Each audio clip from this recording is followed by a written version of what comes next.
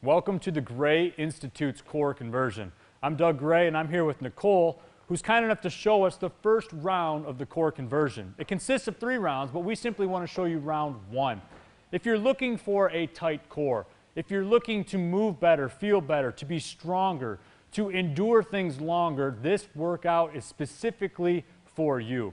It's going to consist of many movements with our hands, with our feet, with our pelvis. We want to drive the core from everything from the nose to the toes because that's what the core truly is. It's not just the abdominals, but it's what's in front of us, it's what's behind us, it's what's above us, and it's what's below us, and how that works together for a stronger core, for a stronger body. So Nicole, go ahead and put the weights at your shoulder. And what Nicole's going to do is start, she's going to alternate right hand to left hand, and she's going to drive those weights forward, and she's just going to do 2 reps of everything. Then immediately she's going to go same side. Right's going right, left's going left. Now she's going to go opposite side rotational, so she's really trying to hit all 3 planes of motion. After that's complete, she's going to go ahead and start with the weights at her hip, and she's going to do the same patterning. So Nicole's going to drive the weights forward. 1, 1, 2, 2, and immediately go same side. Right's going right, left's going left, and again, she'll just do 2. And then opposite side rotational, so kind of like that uppercut. 2 of those, that's perfect. So what she has is a patterning, and what she's trying to do is trying to drive the core from the top down, driving these weights.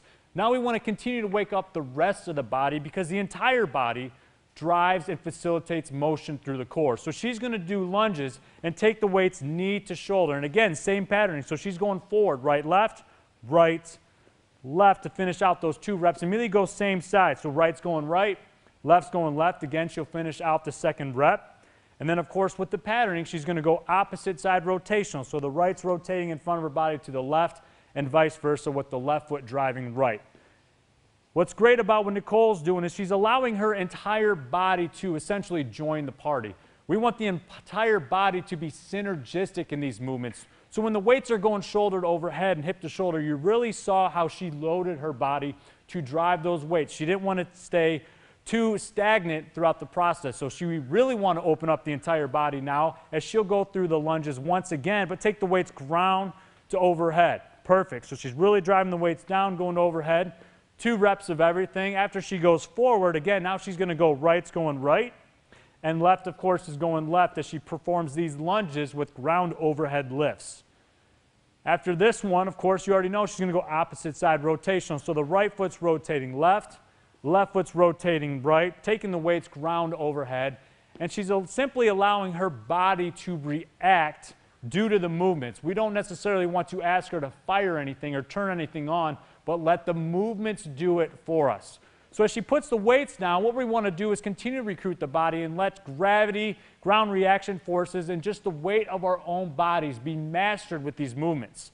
This next part of round 1 of the core conversion will be a series of squats, transitional squat thrust with some push-ups. But the cool thing about it is we're going to change the way the feet are positioned, change the way the hands are positioned. So Nicole's going to start side by side and just do squats.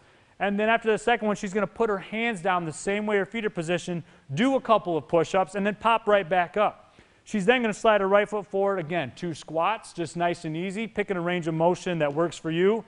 Let the hands mirror the feet and pop back up after 2 push-ups. LXX or left foot forward, she's going to do 2.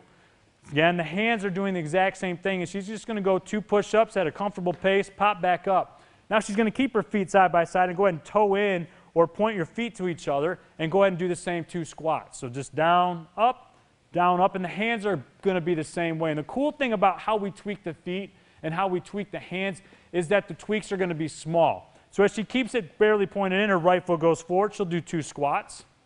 And she'll do the same thing with her hands. Orient it this way. Again, small tweaks. So the right hand's barely in front of the left and the hands are barely pointing in. And then the mirrored image with the left foot in front of the right, still toed in.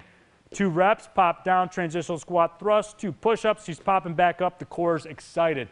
Last but not least, we got to toe out. So we're going to keep them side by side, point the toes out. She'll do 2 squats. Perfect, Nicole. Same thing with the hands. 2 push-ups. Excellent. Pop back up, keep the feet toed out, and we're sliding the right foot forward just a tad. 2 more squats. Same thing with the hands, positioning the way the feet were. Going ahead and ripping out 2 push-ups at a comfortable range. And then she's going to have the left foot forward, still the feet are toed out.